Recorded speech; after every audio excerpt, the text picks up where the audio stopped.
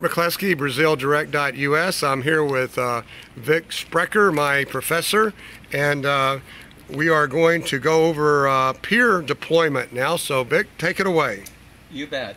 Not every beach has a pier, but if one should be there, that is one of the most dangerous areas on the whole beach shoreline.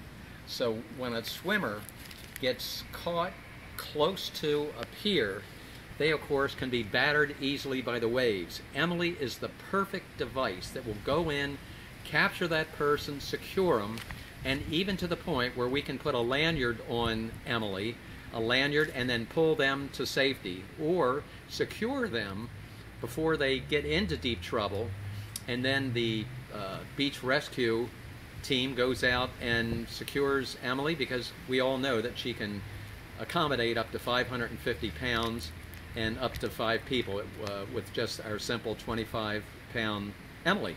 Very good. Now let's move on to operating in the surf line. Right, operating in the surf line, very critical. So when our guards are on the beach and we spot someone in trouble, the first plan of attack is what's the most accommodating, smartest way to approach and rescue that swimmer in distress. And the way you do that is you navigate into the waters immediately over to that person. If you do not want to go head on into a wave, you can traverse and go sideways. You work your way smart around the waves to come right in.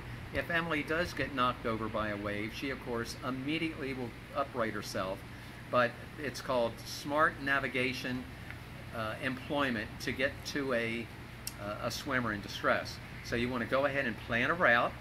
The operator always has 5 options when an oncoming wave. They can go ahead and go 90 degrees to the wave and run down the swell, which that means it would be a parallel run to try to find a section of the wave that hasn't broken yet. So again, you don't want to run head on into the wave unless you absolutely have to. The second option is to turn 90 degrees to the other direction and then run up the swell, which would be parallel, to find a section of the white water that is doable and of course traverse then. The third option is moving ahead toward an oncoming wave.